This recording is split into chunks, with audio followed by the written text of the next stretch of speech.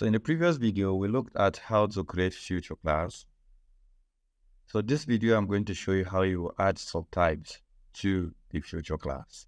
All right, follow me. So let's quickly get this over with. So this is the road layer we've created. And if you can recall, while I was creating, I added a field, and that field is called subtypes. And in that field, I said the field should be a subtype. So, and then I say it's going to be a short integer, if you remember. So when you right click on the road, you go to data design.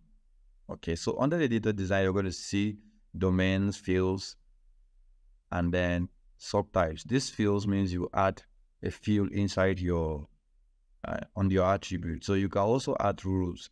But here we're going to deal with the subtypes. We'll explain the rest in other videos. So it's going to open up like this. And it's going to say there are no subtypes defined.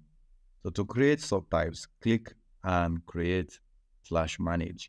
I'm going to click here, and then it's going to say select subtypes field. So once you click on it, remember the subtypes is shown here. All right, so the subtypes we have created is shown here. So I'm going to say 1, and then that's the code. So here I'm going to write express underscore way.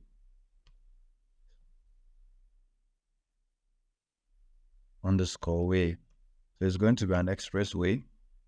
So the second one will be 2.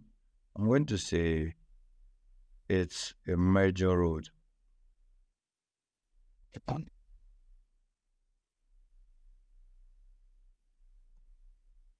And then the third one, I'm going to say it's a minor road.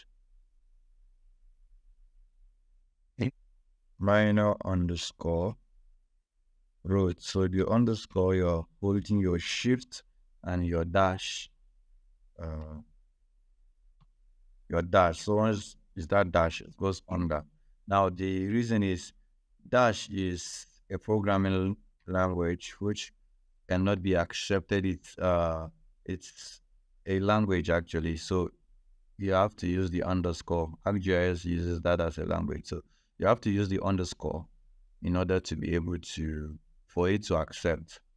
Okay, so finally we're going to say footpath.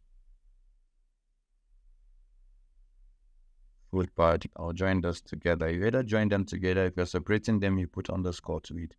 So I'm gonna OK this. So you see that the fields have been created. There's a field for the major road, expressway, minor, and footpath. So all of them have been created. All right, so I'm going to save this. It's going to apply the changes. So I will remove this and still bring this, drag and drop it.